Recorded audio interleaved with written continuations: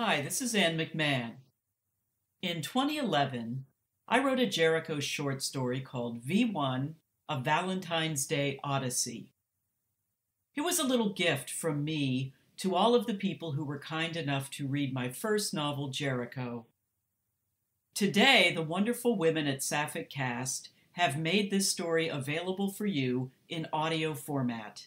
I hope you enjoy it. Happy Valentine's Day.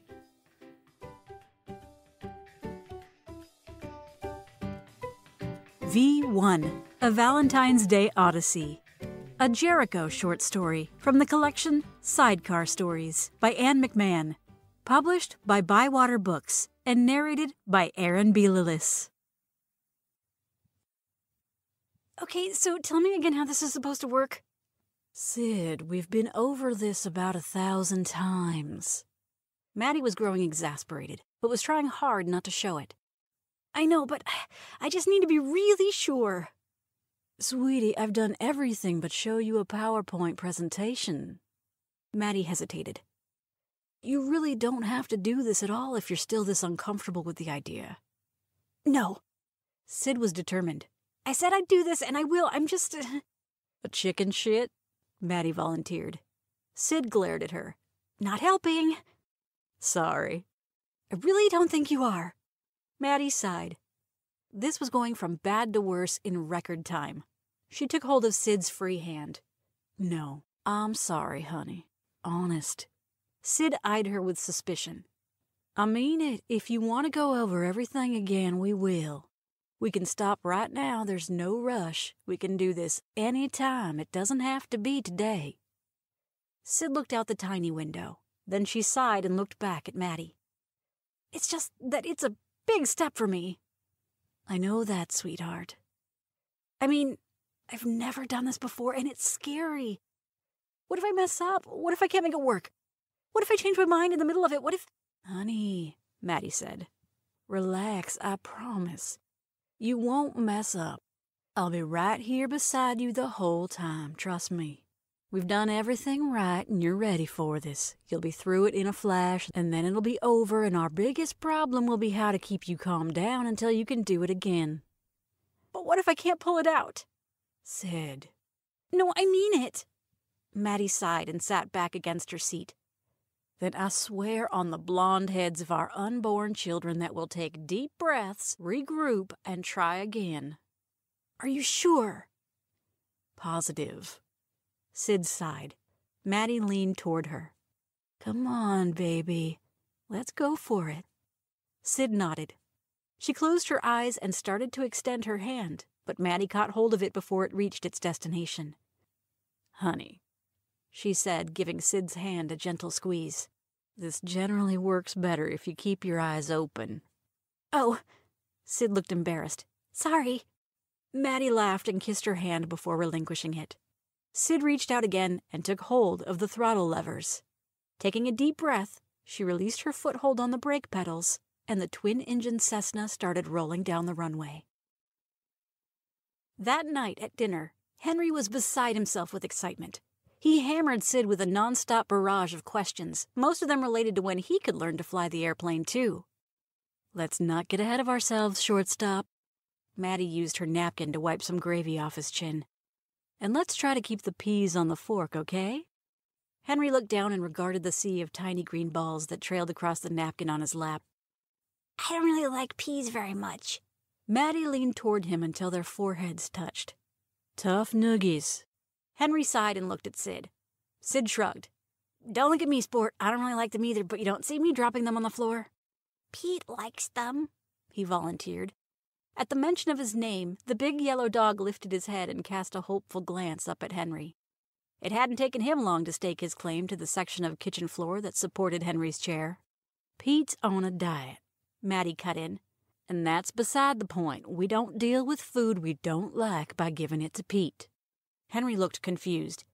But you did last night with your asparagus when Sid had to go answer the phone. Maddie closed her eyes and took a deep breath.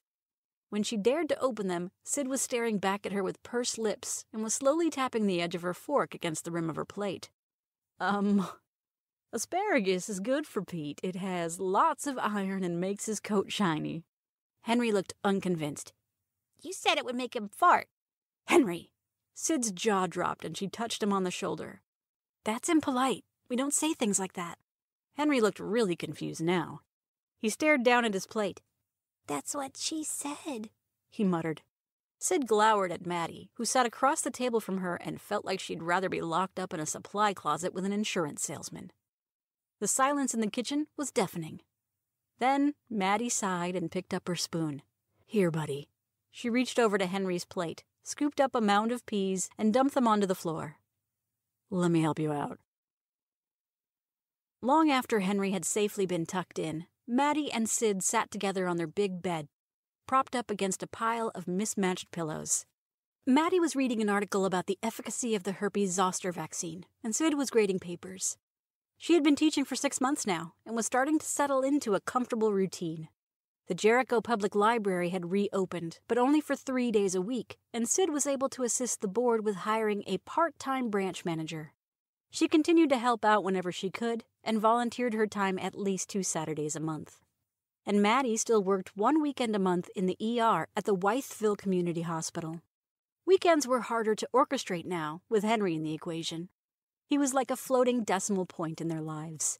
He belonged, but while his father continued to serve out his tour of duty in Afghanistan, his position remained unfixed, and his presence changed everything.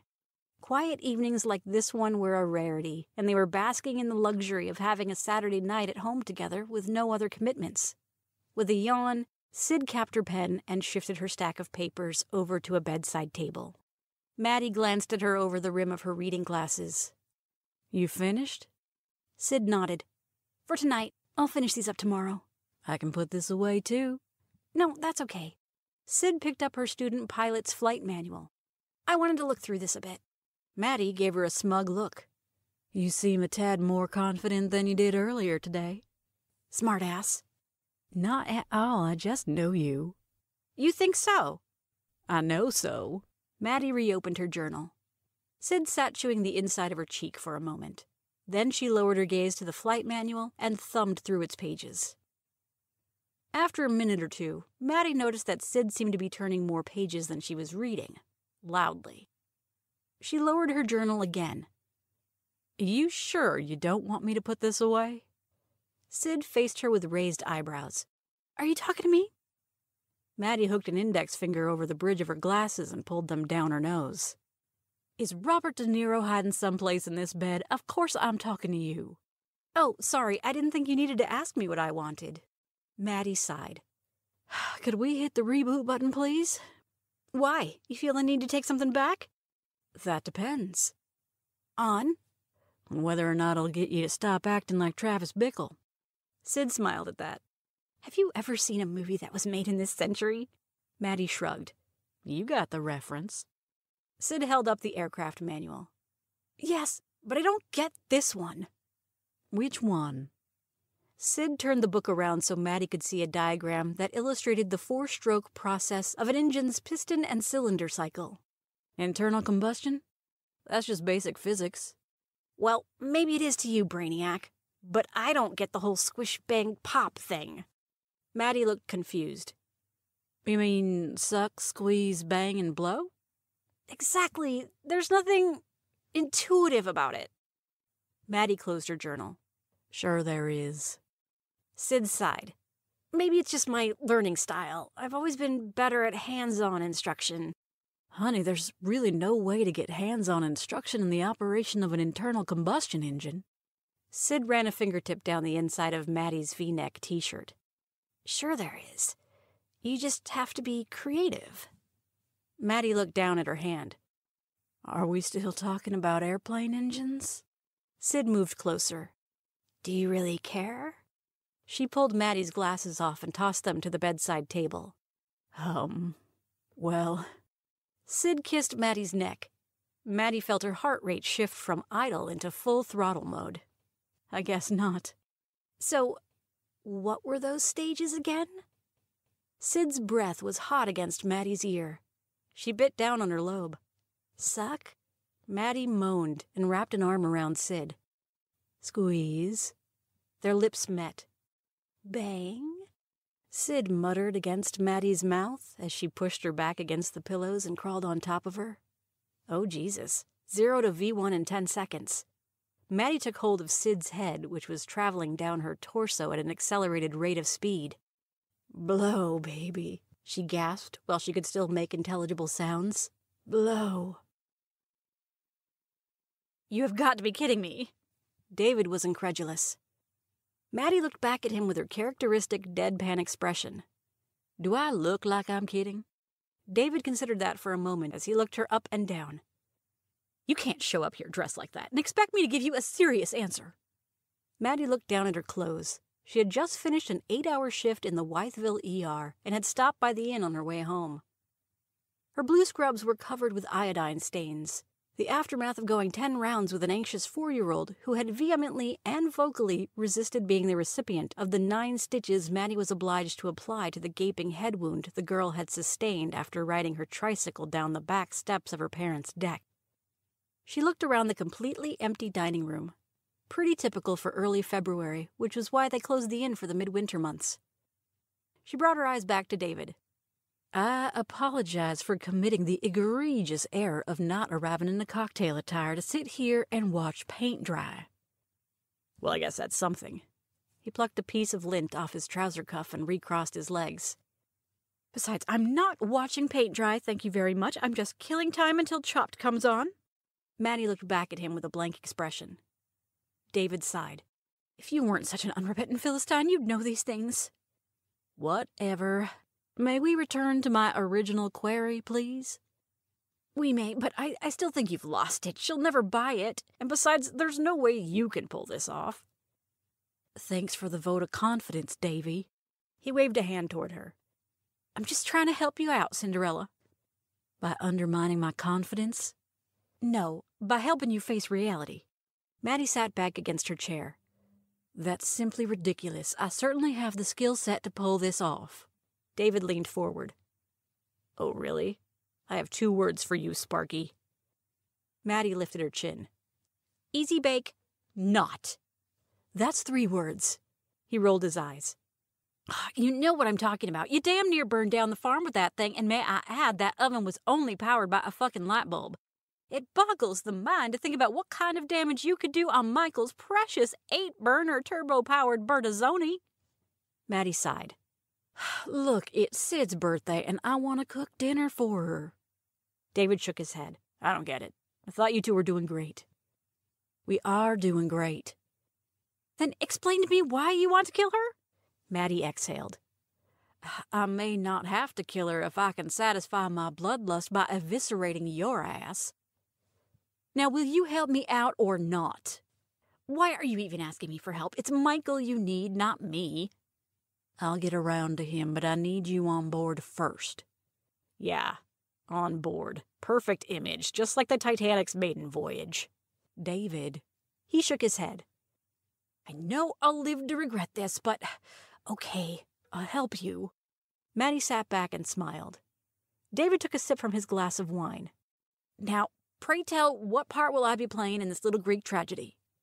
Ah, Maddie said as she tented her fingertips. You'll be cast true to type. David eyed her with suspicion. As? Maddie shrugged. My alibi, of course. Your alibi? Yeah. David exhaled in frustration. Maddie pressed her advantage. Oh, come on, it's not like you don't have experience at this. Sure, but convincing your father those copies of Playboy he found stashed under the sofa cushions belonged to me was a cakewalk compared to this. Now, why do you say that? Hello? Seen the woman you've been keeping company with, Cinderella? Isn't she now like some kind of brown belt in Taekwondo or something? Green belt? But what's your point? My point is that I value my gonads, and I know, Sid, if she suspects that you're up to something clandestine and that I'm protecting you, she'll body slam me first and ask questions later. Maddie was growing impatient with this. In the first place, if Sid ever body slams you, you'll be too titillated to care about anything else. In the second place, I promise not to let it go that far. I only need an alibi for a couple of nights. Her birthday is in 2 weeks as it is. I know when her birthday is. I remember last year, Miss... Oh, by the way, I'm gay. I'm still pissed about that little Valentine's Day revelation. Maddie sighed. I've apologized to you for that a lot of times, if memory serves. Can I help it if it came out before you were able to join us? Yeah, all kinds of things came out that night. Maddie made no response, but sat drumming her fingertips on the tabletop. They stared at each other. All they lacked were ambient cricket noises. David blinked first. Okay, all right, I'll do it. Maddie gave him one of her most brilliant smiles. Then she sat back and told him the details of her plan. Michael was a harder sell. It was his kitchen, after all, and Michael was very specific about his kitchen, and especially about his stove. I don't know about this, he said as he regarded Maddie with crossed arms. What were you thinking about making? I have a few thoughts, she replied. Black? He prompted. Maddie sighed. What difference does it make? You're joking, right? It makes a huge difference. I mean, honestly, Maddie, sauces alone can take months, even years to perfect. Maddie rolled her eyes toward the ceiling. Oh, don't think I didn't see that, Dr. Strangelove. Being able to cut up a cadaver with your ham fists and your crude medical implements doesn't automatically qualify you to prepare a perfectly proportioned platter of crudités. Fine, I'll buy pre-cut vegetables. Michael stared at Maddie like she had just suggested they roast a goat on his range, without a drip pan. Okay, she offered in her most conciliatory voice. We'll do it your way. What do you want to know? For starters, what kind of cuisine and how many courses? Maddie hauled up a stool and sat down. Clearly this was going to be a long conversation. I was thinking... French? Michael gasped. And maybe 4 courses? Michael paled. 4? Maddie nodded. Only 4? Why not 6? Why not 8? Why not just drive a stake through my heart and get this nightmare over with now? You know, I'm not an imbecile. She fluttered her hands in front of him. Look, I actually have opposable thumbs, and I did manage to graduate at the top of my med school class. Michael still looked unconvinced.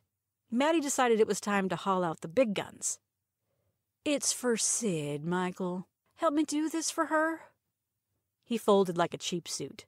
Then he sighed and sat down on a stool facing Maddie. All right, but with one condition.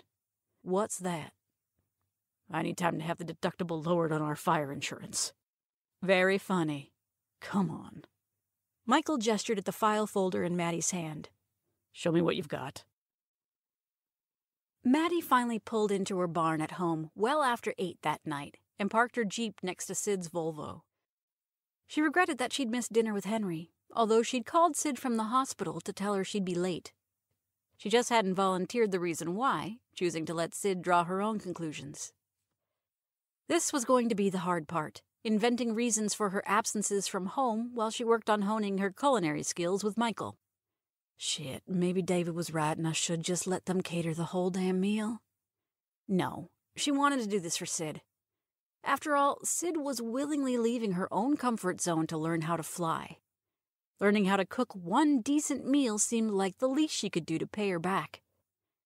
It would be a selfless and loving quid pro quo. At least she hoped so. She glanced at the workbench in her barn. Edna Fremantle's toaster oven sat there, in about 5 pieces. Edna dropped it while trying to empty its crumb tray, and she desperately wanted Maddie to fix it, even though Maddie told her it would be cheaper to just go to Walmart and buy a new one. But Edna refused, and now Maddie was waiting on replacement parts to arrive from someplace. Damn David for reminding her about that regrettable incident with her Easy Bake Oven. How was she supposed to know that it wouldn't work with pizza rolls? Those damn things went up like mini Roman candles. Her parents punished her for weeks. She remembered that Celine was furious with her, but she thought her father had a hard time concealing his grudging pleasure that she had expressed a desire to try and cook anything. She shook her head and walked on toward the house. Pete met her at the kitchen door. She let him outside before taking off her jacket and announcing, I'm home. We're up here. Sid's voice carried down the back stairs. Maddie took the steps 2 at a time. They were down the hall in Henry's room, the big room at the front of the house that had been Maddie's when she was a girl. Henry was already under the covers. He was wearing his sock monkey pajamas, a Christmas gift from Celine, and Sid was reading to him. Maddie bent over and kissed Henry on the head, then turned and kissed Sid. "Hello, my little family. I missed you both tonight." Sid smiled at her. "We missed you too. Did you get some dinner?" "Yes, I grabbed something on the way home." She looked at Henry. "How was your day, sport?" "I got to ride in a fire truck, Maddie, and I got to make the siren go."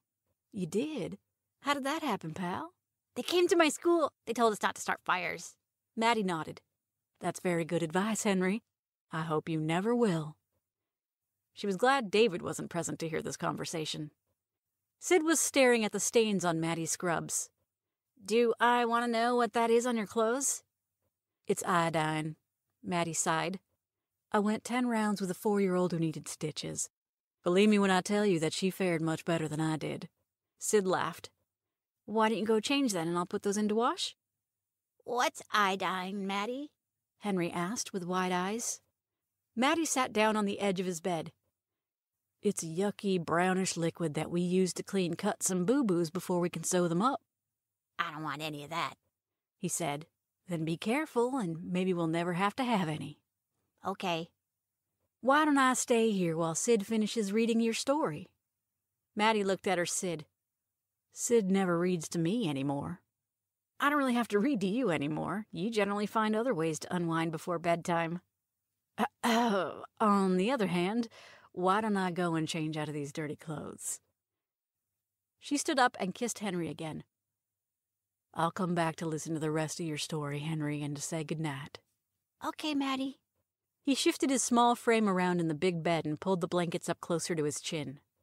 Maddie ran a head down Sid's back as she walked toward the door.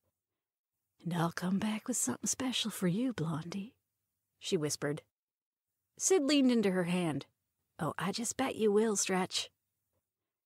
As she was walking back down the wide center hallway toward the master suite, she smiled as she heard the soft tones of Sid's voice as she read to Henry. "On the 15th of May, in the jungle of Newell." Maddie fared pretty well coming up with convincing explanations for her cascade of evening commitments, at least for the first 3 sessions with Michael. By the 4th night, Sid was beginning to chafe at her continued absences and was struggling to contain her growing concern about what might really be behind them. It didn't help that once or twice she'd walked in on Maddie while she was engrossed in phone conversations with someone, and Maddie's reflexive and abrupt efforts to terminate the calls only ratcheted up Sid's anxiety about what might be driving Maddie to be so elusive and secretive about her nocturnal activities. But Sid was a mature woman, and she reminded herself that she loved and trusted Maddie and had no reason to suspect that Maddie was up to anything untoward. She didn't, did she? Of course not. She understood that the biggest part of what drove her to worry about Maddie's unusual behavior was her own ill-fated tenure as the spouse of a philandering husband. But Maddie wasn't Jeff, not by any stretch of the imagination. And she knew that her reactions and fears were reflexive and not rational. Still, her conscience argued, what would the harm be to check it out? Her first course of action simply would be to ask Maddie about it, circumspectly, of course. She didn't want to appear paranoid or over-anxious. Needy would also be bad. She wanted to avoid that appearance as well, even though needy pretty much summarized how she was starting to feel. She got her chance to broach the subject when they met for an impromptu lunch on Thursday. Maddie had a long break between appointments that day and called Sid at the high school to see if she could sneak away before her afternoon orchestra practice to grab a fast bite at Fremantle's Market. Sid agreed at once, and the two of them sat close together at a small table behind a towering display of motor oils and fuel injector cleaners. They dined on the inevitable hot dogs and Diet Coke. Sid finished hers and licked a stray drizzle of chili from her fingertips. "I'll live to regret this." Maddie withdrew a foil-wrapped pill from her pocket. Smiling, she slid it across the tabletop. "Here you go. I raided the supply closet." Sid picked it up and examined it.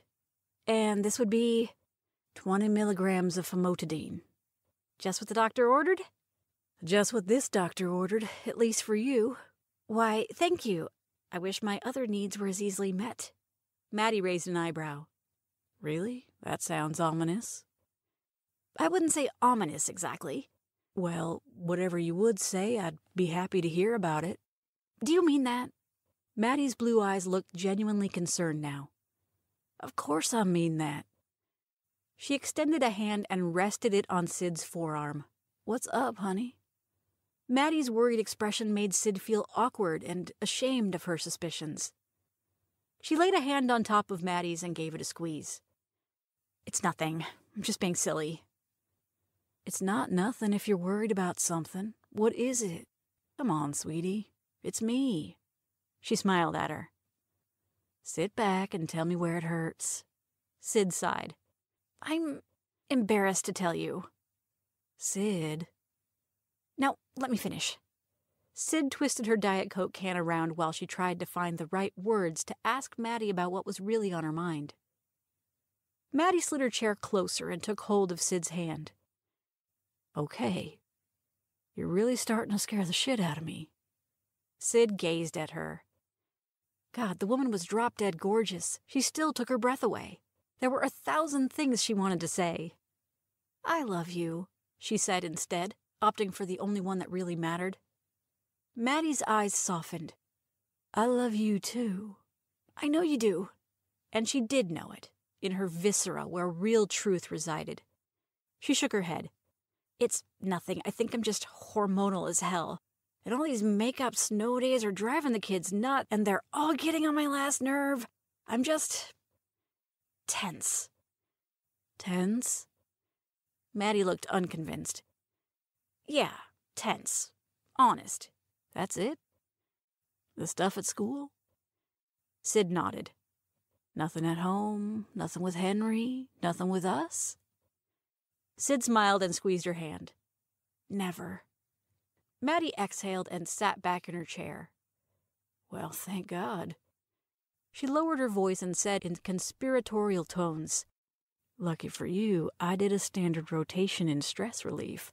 I think I can help you out with your problem. My problem? Sid was beginning to think that approaching Maddie about her tension might prove to be one of her better ideas. Do tell, Doctor. I'm all ears. Maddie gave her a look that was anything but chaste. Once again, I'm happy to point out that you are anything but. I'm suddenly feeling very dirty. Again, lucky for you. I have a cure for that, too.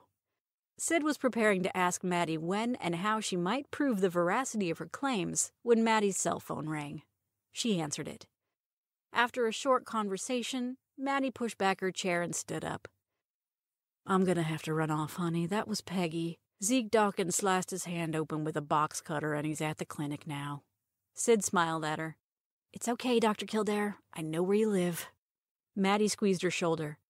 You certainly do, and I'll see you there later on. Count on it. Sid watched her go, wondering what she had ever been worried about. Maddie wasn't at all lacking in sensibility where Sid was concerned. And after their lunch conversation, she almost gave up on her double whammy birthday come Valentine's Day culinary extravaganza. She said as much to Michael the next day when they met over coffee at Dunkin' Donuts to confer about the details of their next practice session. But Michael encouraged her boldly to soldier on. You can't stop now, he said. We're at a crucial stage. Tonight, we clarify butter, and you know how important that is. The success or failure of this entire enterprise hangs in the balance. If you walk away now, well, I can't even find the words to describe the breadth of disappointed hopes you'll leave in your wake. Maddie looked at him in wonder. You sound like we're planning the invasion of Normandy. It's only a birthday dinner, Michael. He stared at her with an open mouth. Hello, Maddie prompted, snapping her fingers in front of him. His face looked like it was etched in stone. Never was so much owed by so many to so few. His voice was a whisper. Oh, please, you're not seriously playing the Churchill card. Can we dial this back a bit? He crossed his arms. I don't see how. Not when you seem determined to cast aspersion on my entire craft. Oh, come on. Sid thinks I'm cheating on her, for God's sake. I just can't keep this deception up. She sighed and shook her head. I should have listened to David. Michael reached across the table and slapped her. Snap out of it. His voice rang out across the restaurant. Stunned, Maddie raised a hand to her cheek and looked at him like he had suddenly sprouted horns. Patrons at other tables turned around in their seats to stare at the two of them. "What the hell was that for?" she hissed. "For saying you should have listened to David." "Oh." Maddie rubbed her cheek as she considered that. "Thanks. You're right." Michael nodded and picked up his cup of coffee. Maddie turned to the other diners. "Finish your donuts, folks. There's nothing else to see here." Slowly, the other patrons returned their attention to their lattes and Bavarian cream sticks. Maddie turned back to Michael. "By the way, big guy, nice job channeling Cher." He smiled at her. "I guess attending all 42 of those farewell tours finally paid off." "I'll say. Now, about tonight." When Maddie called Sid late on Friday afternoon to say she'd be out again, Sid gave up trying to be understanding and not jump to conclusions. She'd had it, and all bets were off. Maddie said she'd been called in to help Tom Green out in the ER that night, that the plague of upper respiratory crud that had been blazing a trail across the county had finally hit the hospital staff, and half of Tom's employees had called in sick.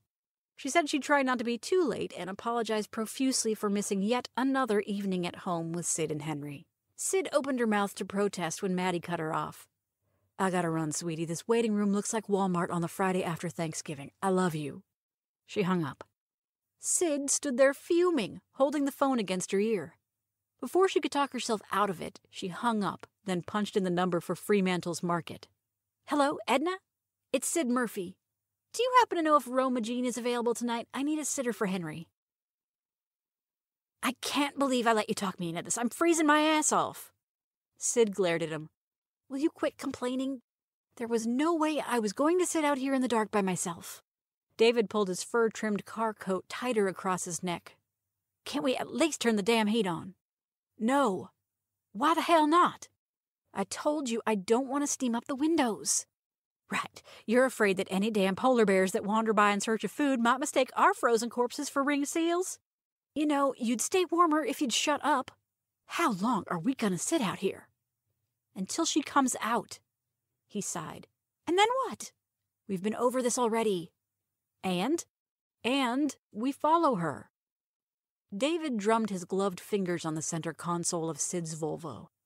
This was shaping up to be a bona fide nightmare, and he was caught right in the middle of it. When Sid called him and said she was on her way over to pick him up, he grilled her about why. What she said made his hair stand on end. He shot a quick text message off to Maddie. "The Eagle has landed. Goldilocks headed to Big House to catch Mama Bear with fingers in porridge bowl." In exactly 90 seconds, Maddie called him back. "Would you mind translating that message into English, please?" He sighed. "Sid is on her way to stake out the damn hospital. She wants to find out what you're really up to, and she's dragging my ass along with her." "What?" "You heard me, so you'd better come up with an alibi fast." "David, that's your damn job." "Hey, you can't pin this one on me, Cinderella. I'm an innocent bystander, and one, I might add, who now deserves hazardous duty pay." "Shit. Tell me about it. Look, you need to figure something out. Fast. She'll be here in about 5 minutes, and I have to change." "Change?" "Duh," he sighed. "I can't go on a stakeout in February wearing polyblend. I need flannel." He paused. "What kind of lesbian are you, anyway?" "Oh, good God." She hung up. That was 2 grueling hours ago, and David was certain that his caps were going to crack from how much his teeth were chattering. He thought he'd try again to talk Sid down off her ledge of suspicion. "Look," he began. "This is really a fool's errand. I know Maddie. Believe me, she's incapable of cheating." Sid brought her eyes to bear on him like the laser beam sight of a shotgun. "Cheating? Who said anything about cheating?" "Fuck. Forget I said that. Bad choice of words." Her eyes narrowed. "What do you know?" He threw up his hands. "Nothing. I know nothing." "Right, Sergeant Schultz." She grabbed him by the lapels of his jacket. "Give it up now." "Sid!" He slapped at her hands. "Do you mind? Careful with the ermine." He brushed down the fur collar of his jacket. "I told you I don't know anything." "Then why are you so anxious to get me to give this up?" "Because my lips are turning a hideous shade of puce. It's freezing out here." She sighed and sat back against her seat. "All right, I'll start the car and turn on the heat. Briefly. just long enough to take the chill off. But in exchange, you fess up and tell me what the hell she's up to. Don't lie to me and say you don't know anything, or I might just slip up and tell your mother about some of the more eclectic interlibrary loan items I've had to procure from you from the state prison collection." He could feel the blood drain from his face. "You wouldn't dare." She leaned toward him. "Oh, I promise you, I would. That's blackmail. Isn't that against your creed?" "Librarians don't have a creed." "Oh, nice. Great time to tell me that." She lifted her hand and placed it on the ignition. "So, what do you say? A little tit for tat?" He rolled his eyes. "Not the most effective phrase to use with a gay man." "You get my drift." He sighed. "All right already. I'm so fucking cold I'd agree to do a pole dance in a pair of your father's hip waders to get you turned on the damn heat." She shook her head and started the car. They sat there in blissful silence for a few minutes as the passenger compartment warmed up and the windows fogged over. David stretched his cramped legs out and sighed contentedly as warmth flooded over his body. Down the hill, across the parking lot from where they sat, the big glass door that led into the ER lobby opened. He stared as two figures emerged and headed straight toward them. Panic raced over his frame. "Oh, Jesus H. Christ." "What now?" Sid looked at him. "Tom Green at 10 o'clock, headed straight for us." "What?" David frantically pointed out the windshield. "Oh, shit. Yeah. What do we do?" "Do? How the hell do I know? Think of something." "Me?" "Yes, you. This whole ridiculous stakeout was your insane idea." David was nearly hysterical. "Oh, shit. He sees us. I know he does. That old lech will never let us live this one down. How will we ever explain?" Sid grabbed David and hauled him across the console so he was half lying on top of her. She pressed her lips to his in a passionate kiss. Shocked and addled, David fought against her. His wild arm gestures only succeeded in knocking the car's gear shift lever into drive. Their wrestling match on the front seats continued while the car rolled out of its parking space and quickly gained momentum as it rolled downhill and straight into the path of an inbound ambulance. The front airbags deployed and separated them with astonishing force. Then Sid's car alarm went off. Medical personnel flooded out of the ER and into the parking lot. Steam rolled out from beneath the crushed hood of Sid's car. People were running and shouting. Orderlies ran toward them with gurneys. The front end of Sid's car was now wedged beneath the bumper of a Wythe County EMT wagon. Dazed, Sid and David broke their clinch and looked at each other. "Fuck," they said in unison. The parking lot was like a production number from a Busby Berkeley musical. People were crawling all over the place. In the 5 minutes since the accident, it seemed that police cars from 9 departments had shown up and blocked them in. "How many fucking donut shops are there in this damn county?" David complained. Sid felt like time had stopped and they had been sitting inside the car for at least a decade. She had a sick feeling that life, as she knew it, would never be the same. A gentle tapping against the driver's side window finally got her attention. Slowly, inevitably, she turned toward the fateful sound to see Maddie standing outside the car and peering in at them with crossed arms and an unreadable expression. Sid slowly rolled down her windows. Hi." Maddie cleared her throat and just stood there saying nothing. In this case, Maddie saying nothing managed to speak volumes. Sid was amazed at how much she looked like her mother right then. Not a good sign at all. "I suppose you're wondering what we're doing here?" Sid asked meekly. "No," Maddie finally said. "I think that part is pretty obvious. Why you're here, however, is likely to remain one of life's great unsolved mysteries." Sid just stared back at her in abject silence. Maddie sighed. "I think there are some gentlemen here who are eager to talk to you." She turned her head to indicate 2 sheriff's deputies who stood near the hospital entrance, tapping their pens against open notepads and staring at the carnage.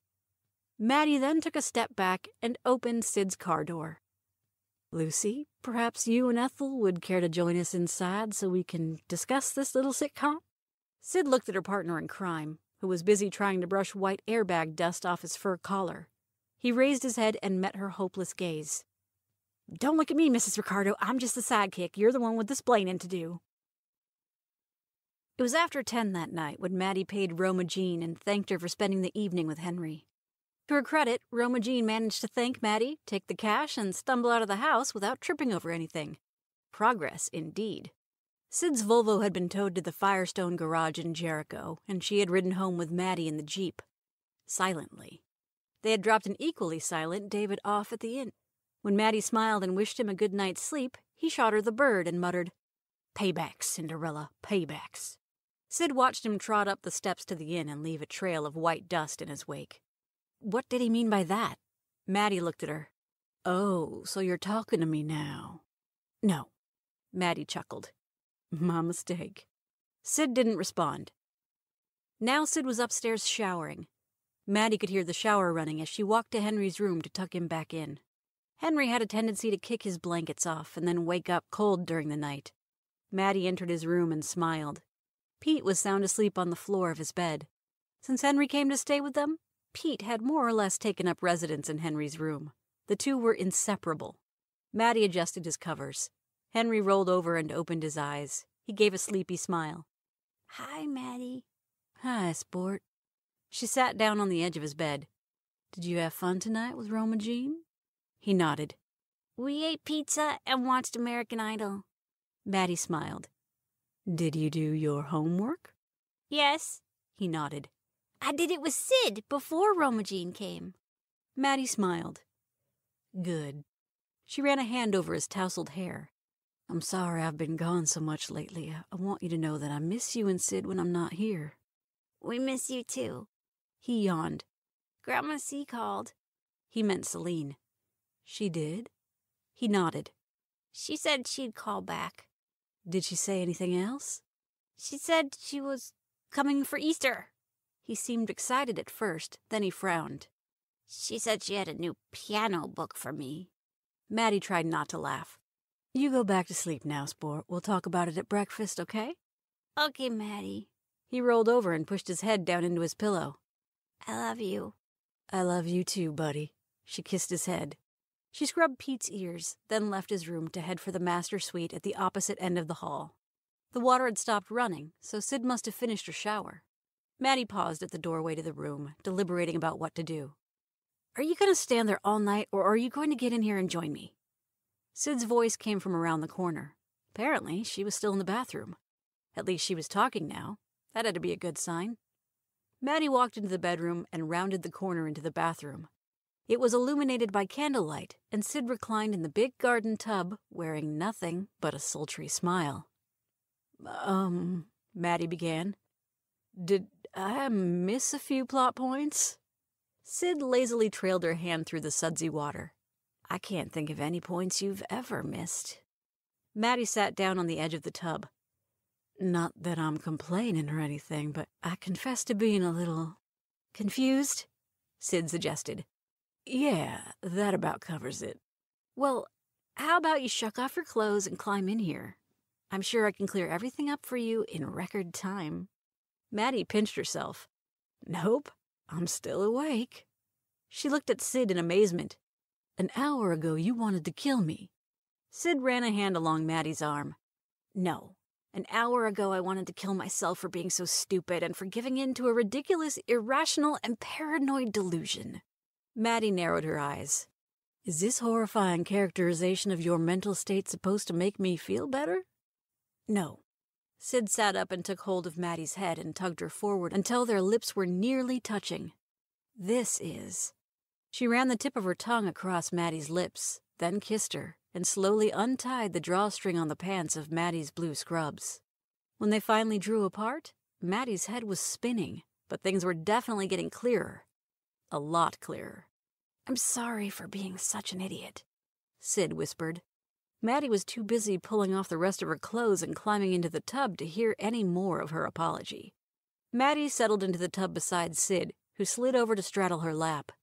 "Think you can ever forgive me?" "Well, Maddie wrapped one arm around her and latched onto the side of the tub with her free hand, just so they could stay above water. Sid's lips now were busy expressing the nonverbal portion of her apology, and Maddie was learning how easily breathing could become a foreign concept. Coherent thought appeared to have left the building, too. "If I did forgive you, I guess that would make me All wet? Sid asked innocently, although what she was doing beneath the surface of the water was anything but innocent. Oh my God. Forming complete sentences was now a lost art. Another minute passed. Yes, Maddie finally managed. All wet. Sid smiled against her mouth. That makes two of us. The hell with it. Maddie let go of the tub and they both slid deeper into the water. February 14th. D-Day. It wasn't going well. Not at all. And Sid's birthday dinner was tonight. Maddie was flying solo because, way back in December, Michael had picked up a catering gig for a wedding reception in Jefferson, and he couldn't get out of it. He promised her that he'd be back in plenty of time to oversee most of what they had on tap for the evening, but Maddie was charged with doing the initial prep work and getting a jump start on the dessert course, a pumpkin custard tart with red wine caramel sauce. Her job was to pre-mix the dough mixture so it could refrigerate. It apparently required 2 hours to do whatever in the hell it was that dough had to do in the refrigerator, and make the custard filling. All this so they could be ready to assemble the actual tarts when Michael returned. There was just one problem. She got held up at the clinic when Lizzie called to say she'd be late getting back from Blacksburg, where she'd celebrated an early Valentine's Day with Sid's brother Tom. That meant Maddie had been unable to be at the inn by noon as she'd planned, so she found herself in a time crunch and didn't have the requisite 2 hours to wait for the dough to properly do whatever. Her clothes for the evening and her overnight bag were already there. All Sid knew was that they were meeting at the inn for a Valentine's Day/birthday dinner. She had no idea that Maddie was cooking, or that they would also be spending the night there, alone, in the very biggest and best guest suite. And this time, there'd be no red Dr. Denton footy pajamas in the equation. There'd be no pajamas at all if she played her cards right. Lizzie was keeping Henry overnight at her place. Sid didn't know that part yet either. Maddie told Sid that she had late appointments at the clinic and that she'd have to meet her at the inn. She made a grand ceremony out of carrying a garment bag containing a change of clothes with her when she left home that morning. And she told Sid that she'd change at the clinic. Sid didn't seem to question this. And if she was harboring any nascent suspicions, she was still enough enmeshed in atonement mode from the whole demolition derby stunt at the hospital that she bravely kept them to herself. Now Maddie was running about 5 hours behind schedule, and she needed to make some hard choices. Well, she reasoned, when something doesn't fit, you make adjustments, right? Cooking, after all, was a science, just like medicine or small appliance repair. It shouldn't be rocket science to puzzle this one out. Really. So she glanced at the clock and thought about how to make this work. First, the dessert. Why not just pre-mix everything together and then toss the whole thing into the freezer? That would expedite the setting up process, cutting the time down by at least half, maybe even 2/3. Michael would never know the difference, and she'd be right on track for them to finish the tarts and start the daube de bœuf à la Saint-Anger, which Michael said needed to be prepared a day ahead of time and reheated for best results, but they'd have to make do with half a day. She also thought she could get a jump start on the French vinaigrette with hard-boiled egg dressing for the grilled, bacon-wrapped asparagus appetizer, a concession and an apologetic offering for the recent, regrettable incident with Pete. Like any good clinician, she assembled her tools and ingredients first. She was a whiz at multitasking and knew it, so she didn't worry too much about Michael's solemn admonition that she needed to concentrate on completing one task at a time. Hell, she could single-handedly juggle multiple gunshot wounds, gang fights, drug overdoses, and crazy indigents pissing in the water fountains in the Presby ER on any Saturday night. This should be like a walk in the spring rain. She looked at her watch again. Damn, it was 2:30. Sid would be here in less than 4 hours. Okay, first things first, the dough. Well, maybe the eggs. Those she could set to hard boil while she started the pastry mix. Oh, and the meat. That needed to be at room temperature. She walked to the big walk-in cooler and grabbed the 2 pounds of beef shin she'd bought at the butcher shop in Roanoke. She also grabbed the fat slabs of bacon they'd need to wrap the asparagus. Correction, it was pancetta, not bacon. Michael was quick to correct her when she showed up with the wrong damn side meat and had to go back to the store. Again. Hell, she was practically a shareholder in that joint now. So, okay, the eggs. She took a heavy stainless steel and copper pan down from the pot rack that hung over the kitchen's big center island and put a couple of inches of water into it. She only needed 1 egg for the dressing, but decided to go ahead and hard-boil 6 or 7. Why waste a whole pan of water for 1 damn egg? Besides, she liked hard-boiled eggs, and they could always use them for something else.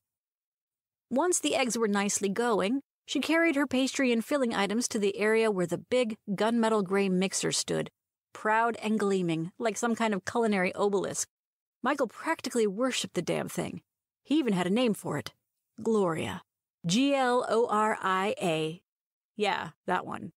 She paused to look over the recipe. Fuck, the damn eggs were supposed to be at room temperature too. No problem, she'd just wait a few minutes, then grab a couple out of the hot water on the stove.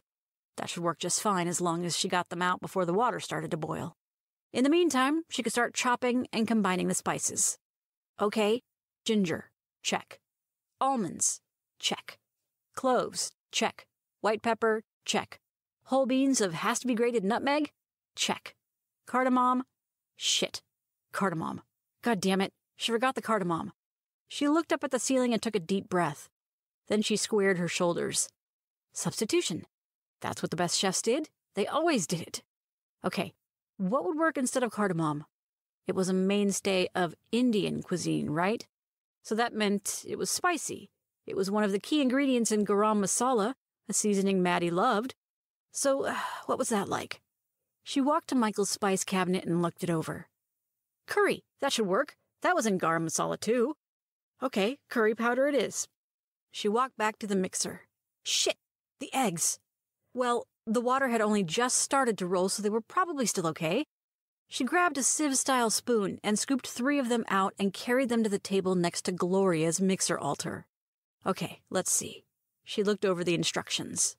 Pulse almonds, flour, baking powder, salt, and spices in a food processor until nuts are very finely ground.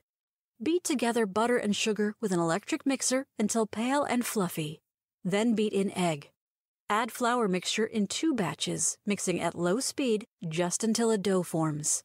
Form dough into a disc and chill, wrapped in plastic wrap until firm, at least 2 hours. Whisk together brown sugar, eggs, molasses, salt, and spices. Whisk in pumpkin, then cream. Okay, that chilling part was not happening. No time. But she could do all the other stuff. Where the hell was the food processor? She looked around the kitchen but didn't see it. Shit. She checked her watch again. Then she turned back to regard the stand mixer. The damn thing had more attachments than an Electrolux. She looked them over. One of these must be used for chopping stuff. Michael had them all arranged on a pegboard above the mixer, like medieval torture implements. Hell, he practically had the damn things outlined in paint. She picked up a fat, cone-shaped and spindled metal whisk and hefted it before turning it over in her hands. Probably this one. She attached it to the mixer and started dumping in all of the ingredients. All of them. Including the flour, the brown sugar, the molasses, the solid packed pumpkin, and the assortment of nuts and spices. Oh, and the eggs! The perfectly poached eggs! Shit! She needed 6 tablespoons of unsalted butter. Softened. Well, she could go ahead and start pulsing everything else while she went and got that. Sighing, she set the mixer control to, damn, there was no pulse setting. Great. What the hell would be the closest to that? The thing had 10 speeds. Not helpful. Okay, let's parse it out. She stood back and looked the unit over critically. She'd repaired a few of these in her time. They were pretty nice machines. High-performance motors, 575 watts. Planetary drive systems.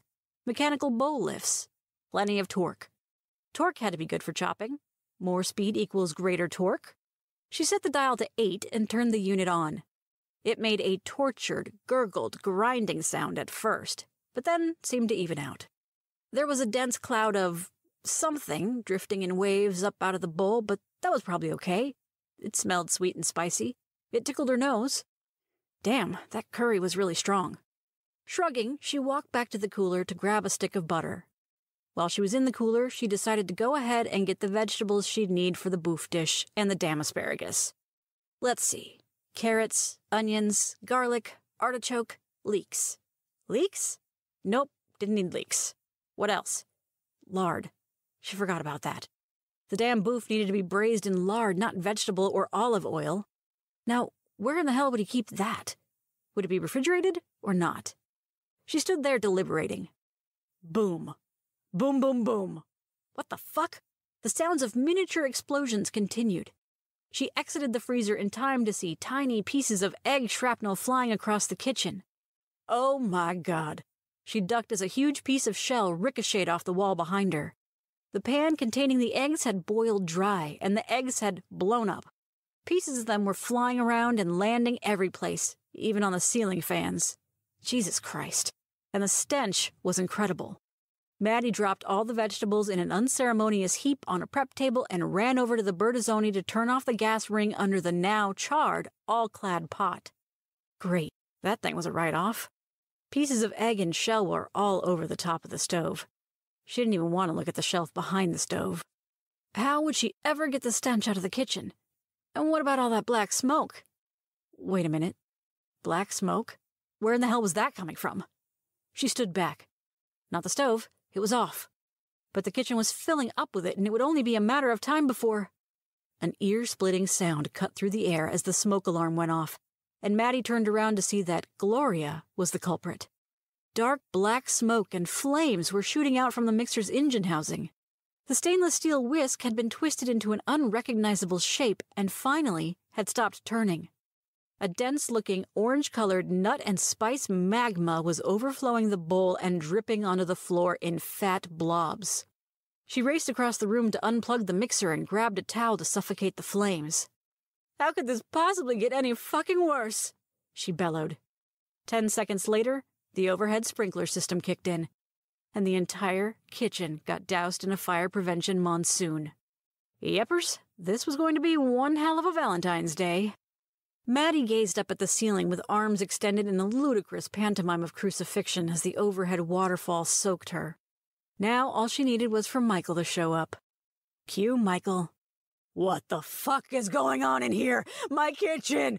Oh my God! Gloria!" Maddie closed her eyes. Jesus died for somebody's sins, but not mine. Not even Patti Smith could save her now. Judging by the murderous look on Michael's face as he stood in the doorway to his kitchen surveying the carnage, she thanked God that she had done her residency in emergency medicine. She would have offered even money on whether or not he'd be able to kill her before he went into shock. She was only sure of 2 things right now. 1, it was a very good thing that she had her attorney on speed dial. 2, she'd never be able to mention Sid's misadventure in the hospital parking lot again. Ever. "I think that was just about the best meal I've ever had." Sid licked her fingertips. "It certainly was the safest." Maddie poured her another glass of the cold Veuve Clicquot, the only thing she'd managed to salvage from their original dinner. Sid stifled a laugh. "I'll say." Maddie shoved the bottle back into its bucket of ice. "Hey, no laughing. We agreed. Truce, right?" "Right," Sid saluted. "Truce." Maddie held up the big, red and white striped cardboard bucket. "Another drumstick?" "No thanks, 4 is my limit." "Yeah, I thought you and Henry were going to have to arm wrestle for that last one." Sid smiled and looked at the sleeping bag in the corner of the room, still rolled out on the rug where Henry had fallen asleep after they had brought him back from Lizzie's bungalow. Maddie had long since carried him upstairs to bed, with Pete following along at her heels.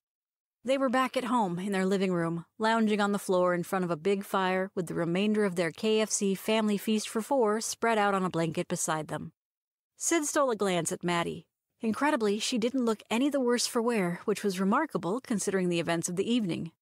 By the time Sid had arrived at the inn, the fire had been contained, the sprinklers had been turned off, and Michael had been calmed down considerably by a generous dose of David's Xanax and a couple of single malt scotches. Maddie had tried to protest the combination, but backed off right away when Michael picked up one of his waterlogged Shun paring knives and started drying it with the hem of the tablecloth. "I'll get you some more ice," she'd said instead, and beat a hasty retreat from the dining room where they all ended up after the fire department left. That was several hours ago, and now the unhappy chain of horrifying events was already beginning to claim its rightful place in the country annals of myth and heroic misadventure. Sid was certain that by tomorrow no one would even remember her own 15 minutes of fame. But Maddie's? Well, hers could be expected to live on. For one thing, she was such an iconic figure in the lives of her patients that any opportunity to humanize her, especially one that occurred on such a grand and epic scale, was sure to resonate with the locals for a good long time. But Sid had to smile as she thought about the lengths Maddie had gone to in her efforts to do something special for her, and what those efforts had nearly cost them both. "Do I want to know what you're thinking about over there?" Maddie sounded almost tentative. Sid gazed at Maddie. She was beautiful in the firelight. Hell, she was beautiful in any light, or in no light. "Only how lucky we are." Maddie snorted. "I mean it." Maddie still looked dubious. "It's been quite a few weeks." Sid smiled at her. "It's been quite a year." Maddie took her hand. "This isn't quite the evening I had planned to celebrate your birthday." "Oh, I don't know." Sid looked around the room. "An amazing home, a beautiful fire, great champagne, Henry." She raised their linked hands to her mouth and kissed Maddie's fingers. "You? What more could a girl ask for?" Maddie smiled. "That reminds me." She fished into the front pocket of her jeans, pulled out a tiny gold key, and held it out to Sid. "I got you something." Puzzled, Sid took it and looked it over. "What is it?" "It's a key," Maddie drawled. Sid lowered it to her lap. "Thank you, Dr. Stevenson. Now that we've cleared up that mystery, would you like to tackle climate change?" Maddie smiled. "Turn it over and look at the back." Sid sat up straighter and held the key out toward the fireplace so she could read the tiny inscription. 429 WP? Right. Sid gave her a confused look. Maddie nudged her playfully. "Come on, Blondie, reach for it." Sid smiled as recognition dawned. "Your tail number, of course!" "I didn't want you to forget." Sid raised an eyebrow. "As if I could ever forget how to identify your tail." Maddie laughed and pulled her closer. "Well, here's hoping. But in this case, it's a functional key." She smiled. "It unlocks the airplane." Sid dropped her head to Maddie's chest and groaned. "Oh, like you'd ever trust me near another engine."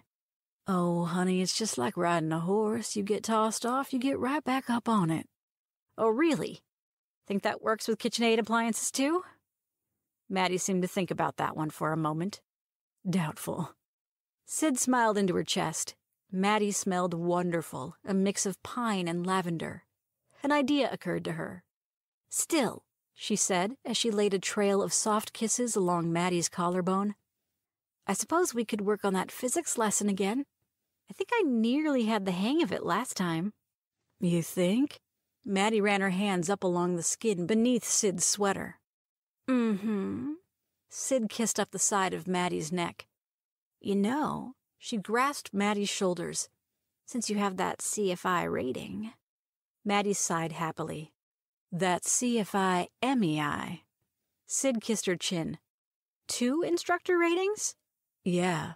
Maddie looked serious now. She lifted her head to try and capture Sid's mouth, but Sid backed away. "Overachiever. I knew I loved you for some reason."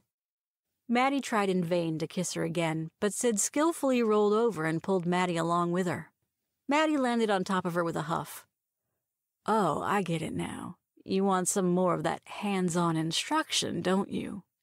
"What tipped you off?" Sid reached a very sensitive spot and just about launched Maddie into orbit. "Easy, baby," Maddie breathed as she started a long, slow descent down Sid's body. "Remember, once we hit V1, we're committed and we have to go." "Oh, honey." Sid tangled her fingers in Maddie's thick, dark hair. "I reached V1 10 seconds after I met you." Like the good scientist she was, Maddie was quick to show that her own findings trended in the same direction. And that wasn't a bad thing, for when they returned to Earth, they were still wrapped up together, on a blanket, in front of a fire, in their own home, with the boy who would one day become their son sleeping soundly upstairs. The end. Maddie's original 4-course birthday menu. Course 1. Canapé au camembert. Pancetta-wrapped grilled asparagus with vinaigrette dressing. Course 2. Daube de boeuf à la Saint-Anger. Roasted vegetables. Course 3. Pan-seared artichoke with balsamic glaze. Course 4. Pumpkin custard tart with red wine caramel sauce. Thank you for listening to our preview episode of the Sapphic cast. We are brand new and currently building out our social presence. For now, you can follow us on Twitter at @TheSapphicCast. And hey, while you're at it, tell your friends to listen and follow us. All links to creators and stories can be found in our show notes at thesaphiccast.com. Sapphic is spelled like Sappho, by the way, 2 P's and an H. We are currently seeking stories of about 3,000 words in length or less. Do you have a favorite girl/girl fanfiction story or original genre fiction story you'd like us to take on? Send us suggestions at our Twitter account or to our email at thesaphiccast@gmail.com. Again, 2 P's and an H. And now the credits. The producer and editor of the show is Alex Woods. The host and additional editor is Erin B. Lillis. The story narrator in this episode is Erin B. Lillis. The Sapphic cast artwork is by Caroline Abernathy. The episode artwork for this show was by Ann McMan herself. Again, thanks for listening and have a wonderful day.